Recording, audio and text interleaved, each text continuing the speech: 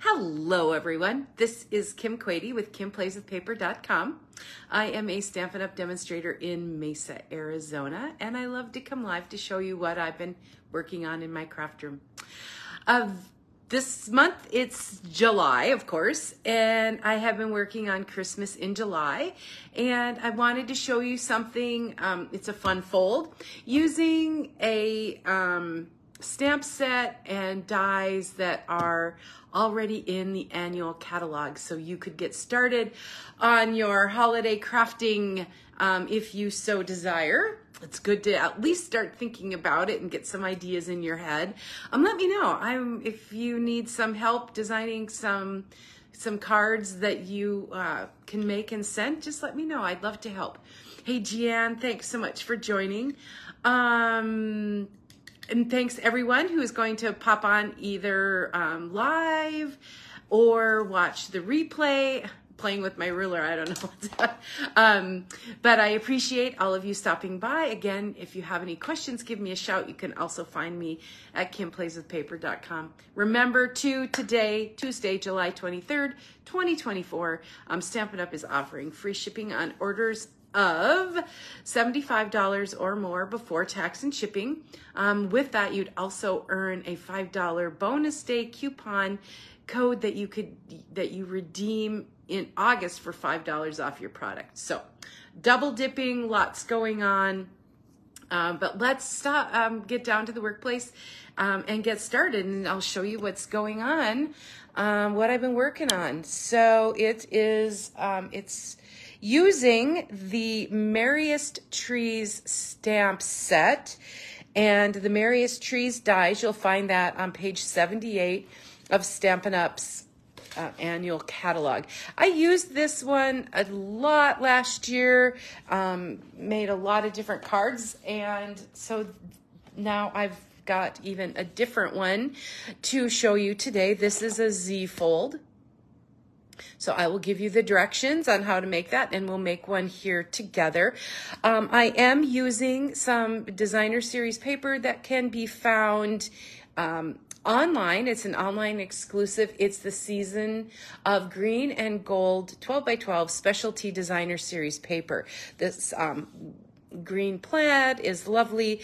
The other side of the designer series paper has these awesome gold accents, and I can direct you to that if you need as well. Hey, Wendy, thanks so much for joining. Here's the Z fold card we'll be making today. Real easy design, and using some designer series paper. Hey, Christine, thanks for popping in. Let me leave that as kind of our guide.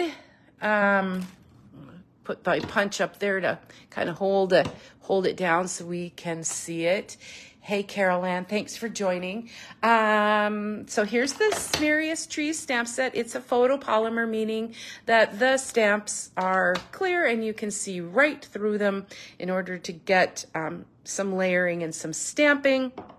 And the dies are awesome as well. They create Christmas tree. So this one cuts out your entire tree. I also really love this tag.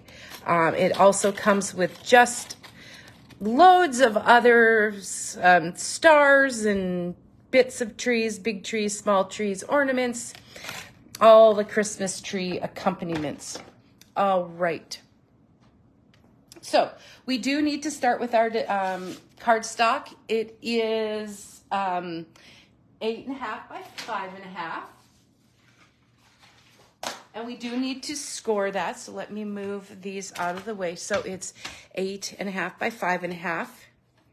And all right, I thought that was a good idea.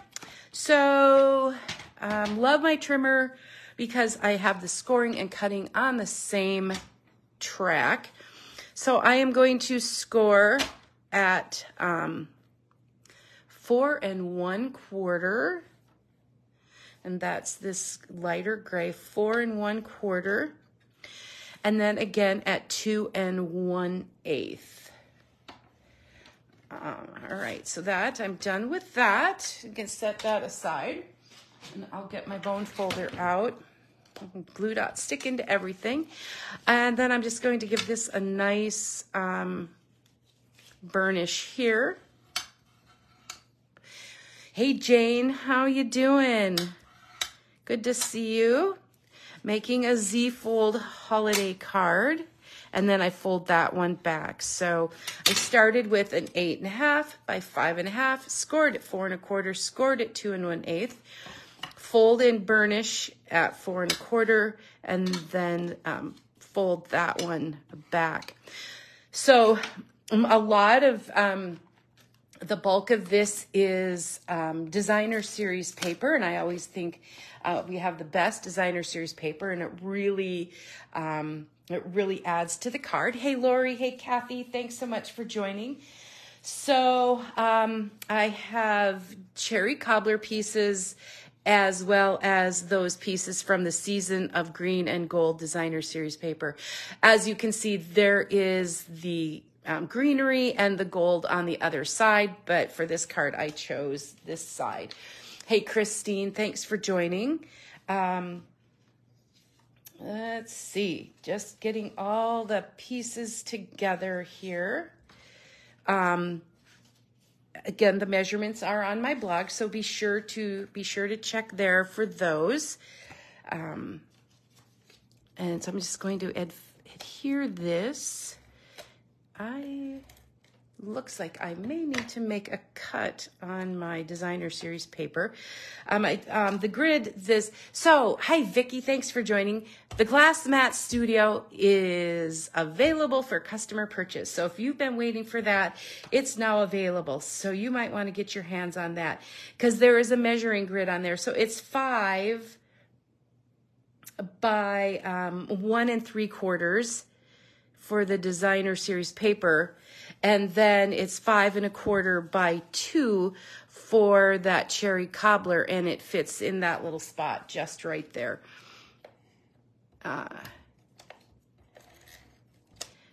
This is a nice stamping surface with a lot of really fun benefits to it. So I'm just gonna tuck that right in here, and then this other one will fit as well. And it looks like I need to make a quick adjustment, and that's fine. Sometimes we do just need to kind of adjust. So I'm going to cut that to 5. So that's cherry cobbler goes really well with this old olive, I think. Then we'll do some stamping. Anybody starting their Christmas cards in July, or are you just getting inspiration and hope to get started? So that goes in here. It just fits right like so. And then I'll put these. So like I say, there's a little bit of stamping, but way more designer series paper, but it just makes it fun. And I love just starting out with pieces of paper and watching the card come to life with that. So then I have a 5 1/4 by 4 piece of cherry cobbler. And I'll go ahead and put that in there. And there is a little space to write a message in this card if you want. This little white piece right here. Okay, put that there. Then I have another piece of designer series paper, and it looks like I'm a little long again. You know, you get something in your head, so I am going to cut that to 5. So that's, again, look for those measurements on my blog, kimplayswithpaper.com. Hey, Crystal, thanks for joining. We're making a Christmas in July using Stampin' Up's Merriest Trees stamp set and the Merriest Trees dies. These were available in last holiday catalog, and I used them a lot. I love the big tree. Lots of options. If you want to see more options, give me a shout and I will certainly direct you to that. And then I have a little piece of white that fits right in here. And that's where you can write your message. And I know my sister, I make Christmas cards for her every year, and she always wants me to stamp something inside so she doesn't have to write much. So this card would be perfect for her. But I also love this fun fold. It's a Z fold, just because then you can set it up and display it as well. Hey, Sandy, thanks for joining. It is a fun card.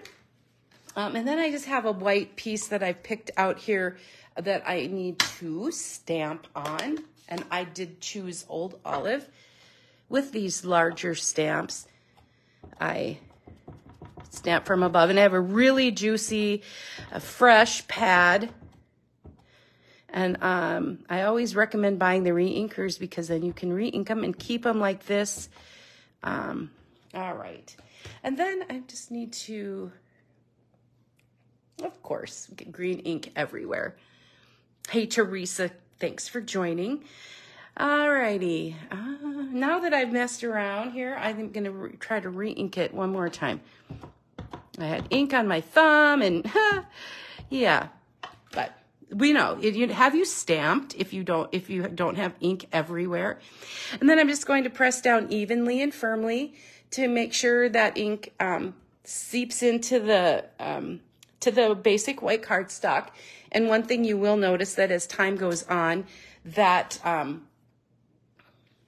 that color will lessen a little bit. And then I'm going to die cut that with the largest tree from the Merriest trees dies. And I have done one ahead of time. Hey, Chris, thanks for joining. So you can see this, there's both the same ink. So this is one that has dried just a little bit. So really interesting how that works. So I will set that aside and we'll put that on shortly. And then we need the greeting from the Merriest Trees stamp set. Hoping your home is filled with the spirit of the season. And I did choose cherry cobbler for that. This is a 3.5 inch piece by like 3/4. So it's a tight fit. But with the photopolymer, I can see, and I'm just kind of tapping that ink on the, let's just press that on. And then what's really nice is I can wipe that off here with that chamois that comes with the Glass Mat Studio. All right, so you can see it's a tight fit, but I can do it.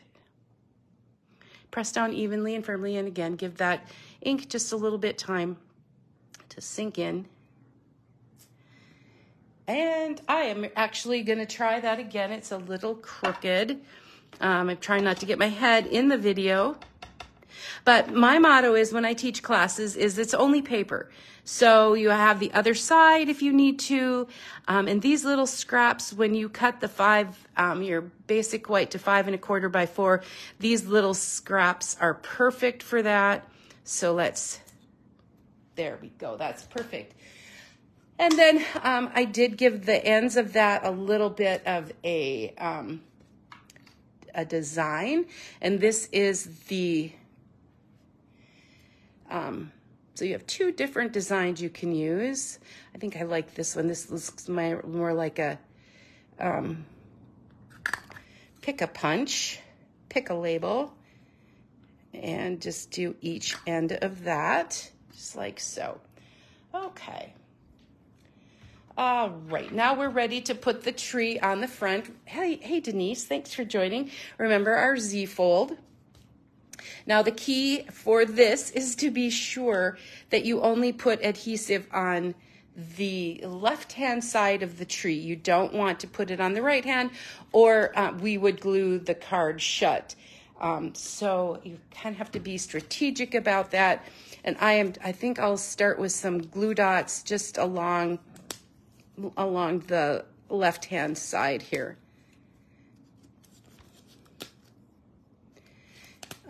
Because I definitely don't want it I don't want it stuck together. So how I lined that up, when the card is closed, it just looks like your tree is on the front. So I'm lining up the tip of the tree with the edge of the Z fold. So that's how that goes together.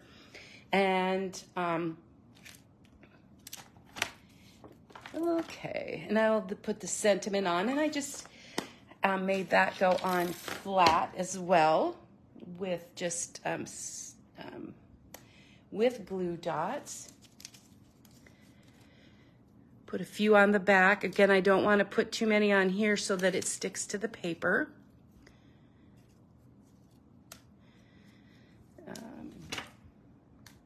Just a reminder, if you are watching live today, that there's free shipping from Stampin' Up! For orders of $75 or more. So that's a great, check the online exclusives. There's lots of good things there. And then I just put that a little bit on my tree. And the die cuts, the Merriest Trees die cuts also include little stars. So I did die cut one with cherry cobbler. I'll just place a little glue dot on the back and place that on the tree. And then, of course, we have to have some jewels, and the Stampin' Up's online exclusive release, we got these cherry cobbler and pearl adhesive backed berries. I love these. Look at how fun they are. So you can use the berries for other things. I'm just going to use them as like little adornments for now on each side. So I'll just grab one with my pick tool and stick them on right here. You're most welcome, Kathy. Thanks for being here. I love this designer series paper. I won't tell you how many packages I bought, but I am using them all because I'm using them for projects all month long. So there you are. This is the Merriest Trees stamp set and the dies with the Z fold, so you can display it if you want, or whomever gets it. Think of all the other papers and all the other designs that you can use with this, but I love how this big tree just kind of covered up the whole thing, and it's just kind of clean and simple, not a lot involved in it. But anyway, so I hope you liked the card today. Again, if you need directions, take a peek at my blog at kimplayswithpaper.com, or give me a shout. I'll answer any questions that you may have via my email, or leave a message on this post. But I hope you have a really nice week and rest of the weekend, and I'll see you next time. Happy stamping, everyone. Bye-bye.